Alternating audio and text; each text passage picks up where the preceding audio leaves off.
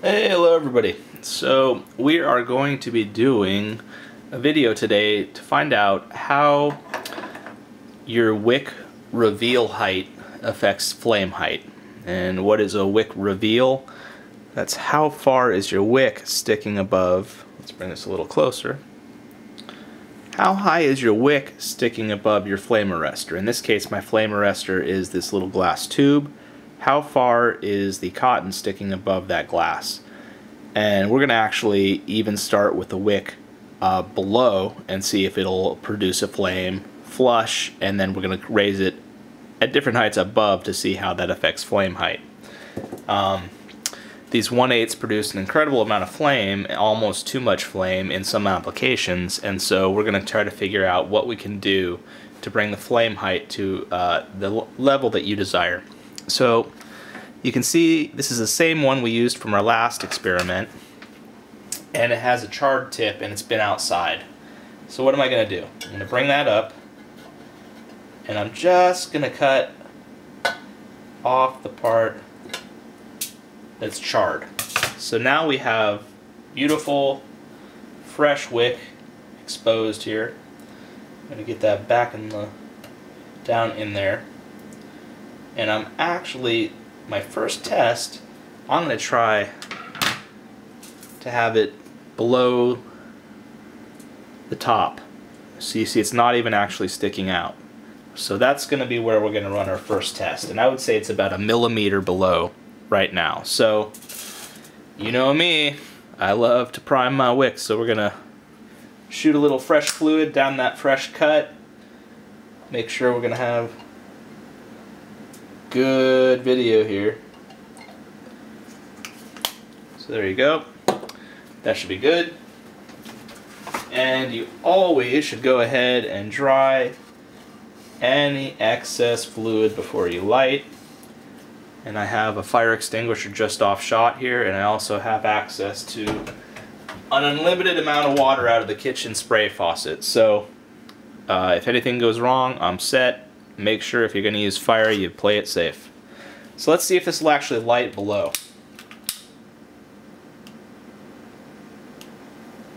Nope. It will not produce a flame, will it? Ah, you need to have it a little bit above. Okay, you see, we're learning things here. So what do we have to do? Make sure I'm not going to burn myself. So now I am going to go with just a hair showing. Again, I got my fingers wet, so I'm going to dry them off so I don't light myself on fire. So now when I'm looking at it, I can just barely see a few threads sticking up above the glass height. So let's see what that'll do.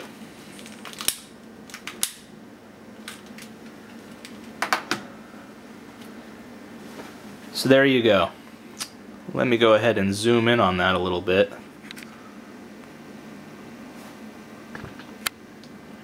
To adjust her up a little bit here. So that is actually just about perfect, right?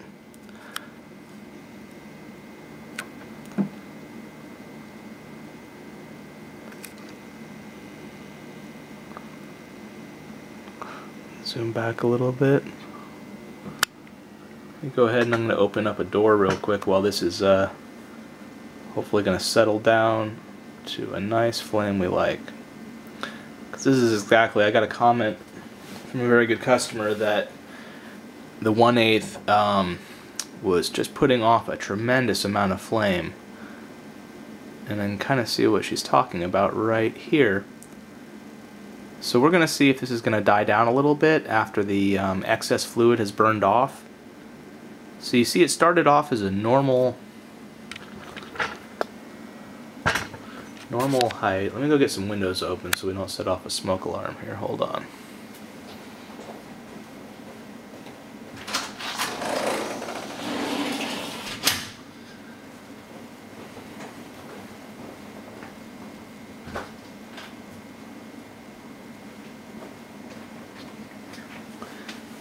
So we'll let this run a little bit and see what happens with our flame here. You can see the cotton still hasn't even really started getting charred yet. So we'll see if this dies down to a normal flame, because I just have literally a couple threads exposed. So I think the next thing I'll do is maybe blow this out and see if I could push it even a little further in, because wow, you'll see how little wick it takes to pull in a tremendous amount of fluid. So I guess the problem is my wick working too well here. It's pulling a lot of fluid and making a lot of flame.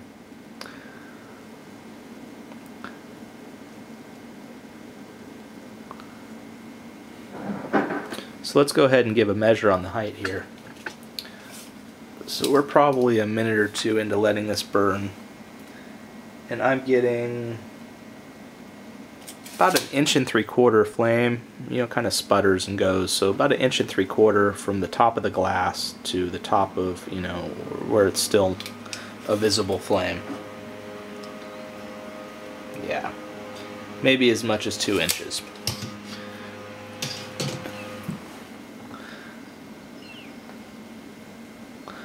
So we'll give this a little further, and I think what I'm going to do is blow this out and try to poke that in a little bit and see what happens.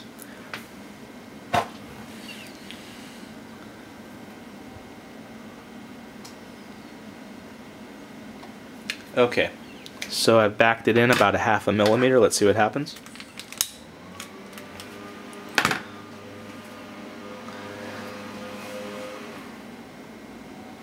So at this point here, I would say the wick is, the topmost of the fibers are just flush with the glass. So whereas in the previous one, they were sticking above.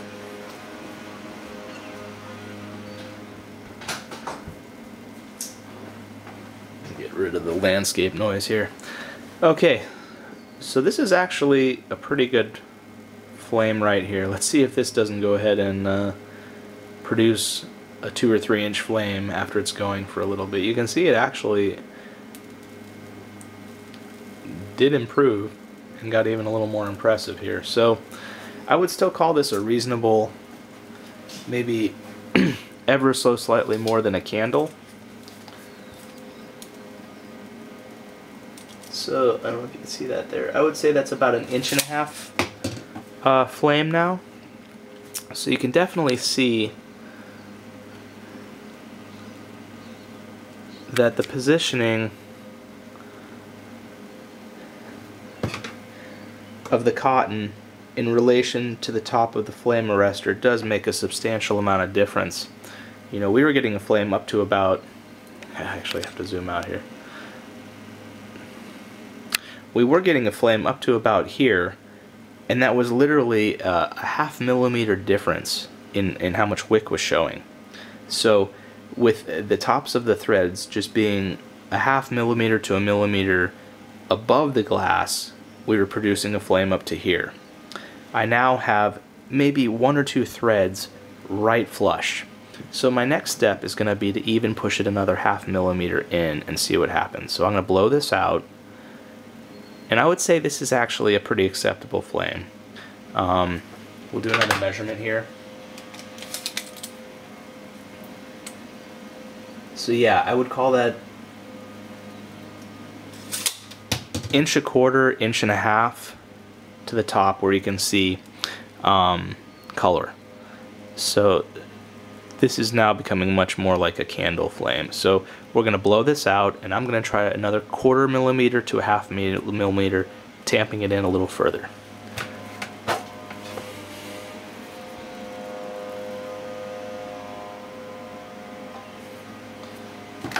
Okay, I would say that couldn't have been more than a 1/4 millimeter or so.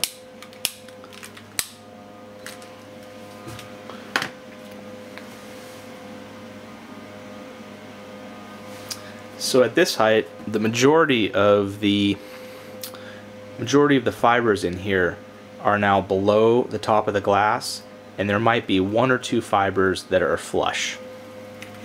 Let's see if I can zoom in so you can get a good idea what that's looking like.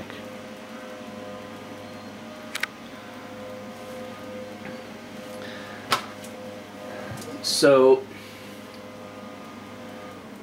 There is maybe one fiber here, but the majority of them are just about a ½ millimeter, even maybe below the flame arrestor. So you'll see you almost don't have to have wick showing at all, and this will make a very nice flame. So it maybe if your flame is getting too much, you literally need to have it so that you almost can't see the wick flush with the top of whatever you're using as a flame arrestor. So I say we keep going here. I'm going to see how far I can shove the wick into the hole below the top of the glass and still produce a flame. I'm going to blow this out. I'm going to zoom back. I'm going to bring the flame up to the camera so you can see.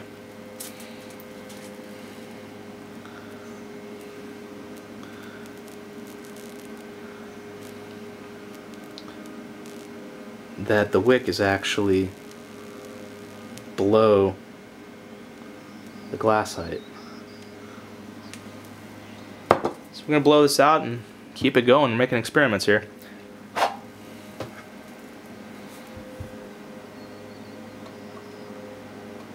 Okay, that was about another ¼ millimeter.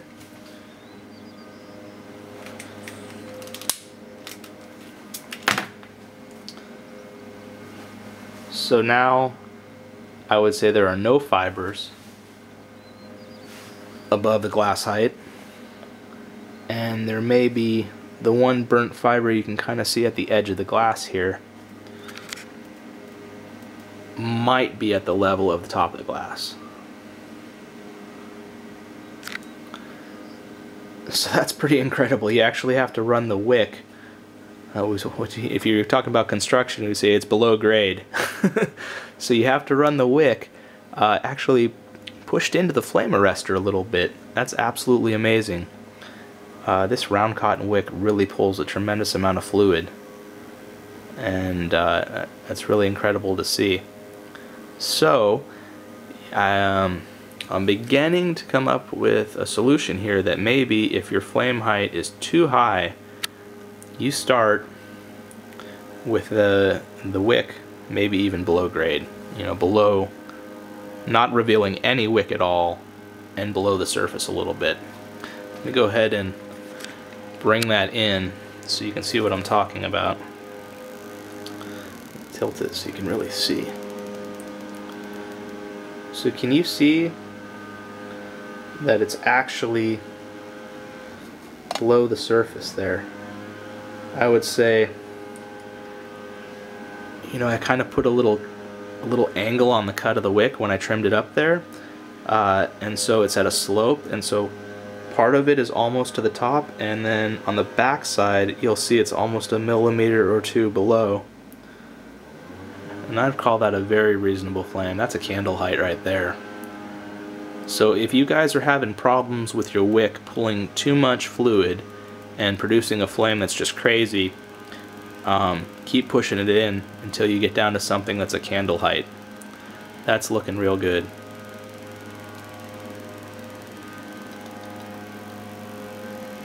It's actually making an audible sound, it almost seems like. Okay, here you go. So I think we have success. Go ahead and get a measure on this height right here. And, you know, just to push the limits, we're going to see how flush we can go. I'm sorry, how deep in the hole you can go. So that is about a 1-inch flame right there. So we're going to blow this out, keep shoving that down in there, and see how little wick you can have. You know, it's already below the surface of the glass. You know, see how far you can shove that in there, and that's sure going to do a lot to preserve your wick too. It's going to last a real long time if you don't even have to have any of it exposed. So let me blow it out and keep going.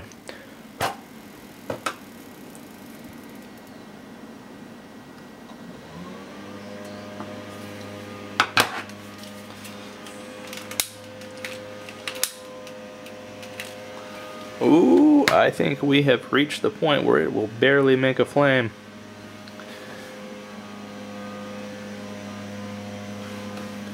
We have reached the point where the majority of the wick, let's go ahead and get you in there, Majority of the wick now is about 2 millimeters to a millimeter below. Right there, below the glass level. And we're still producing a flame.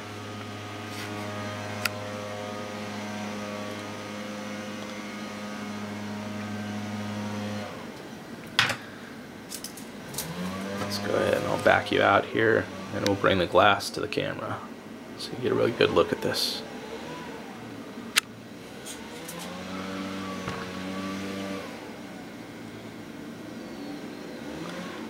So you can see that, but the entirety of that wick is below the glass, and we're still getting flame.